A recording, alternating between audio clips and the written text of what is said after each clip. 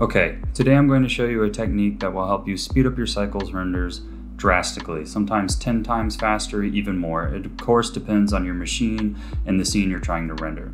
Now this is a feature that is coming out in version 2.81 called AI denoising. It uses artificial intelligence to help denoise your image.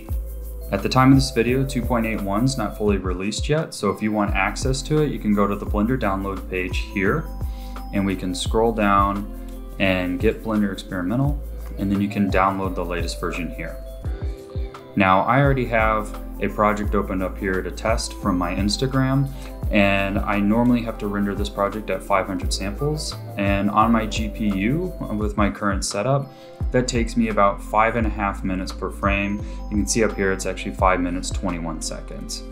Now we're going to do a pass with the AI denoiser, compare results and compare times. So I'm going to lower the render samples down to something extremely low, like 10 samples.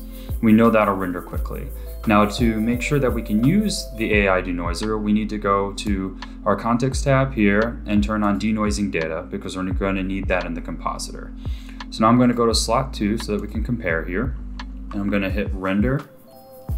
There we go. So this scene took about 14 seconds, 13.98 seconds to render at 10 samples, and of course it looks awful.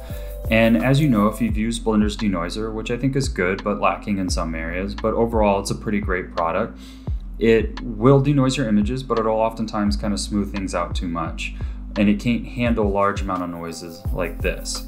So we're going to come over to our compositor. I already have a bit of a compositing setup since this is a project I had done previously.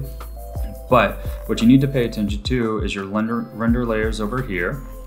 And of course you can feed that directly over into your composite here if you don't have a full compositing setup like mine. But we're going to add a denoising node by hitting Shift A, searching, and looking for denoise. I'm going to put that right here. And then we need to feed more information into it. So if you look at it now, it kind of looks like what you would expect a traditional denoiser to look like. We can see we've lost a lot of detail on here, running here, and in the background. Everything just looks a bit soft and kind of smeared. So we have all these new options over here because we turned on that denoising data.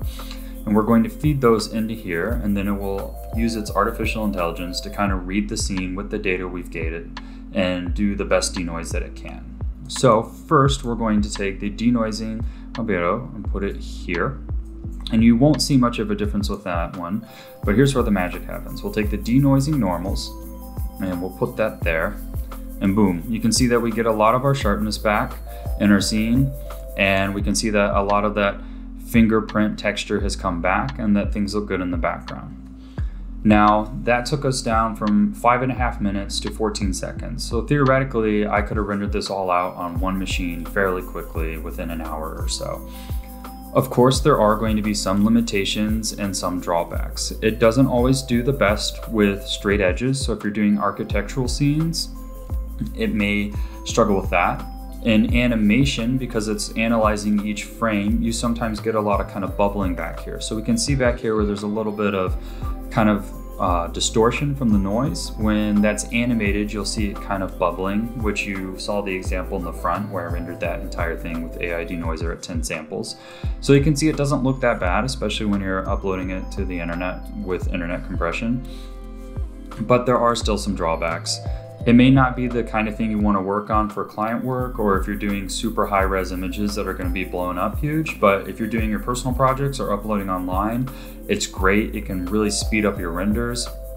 And of course, you can always up that sample count to get better results.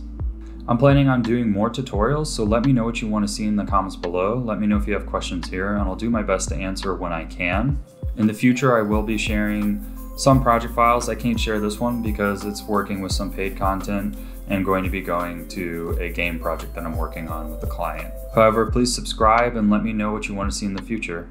Thanks for checking it out, and share whatever renders you do below.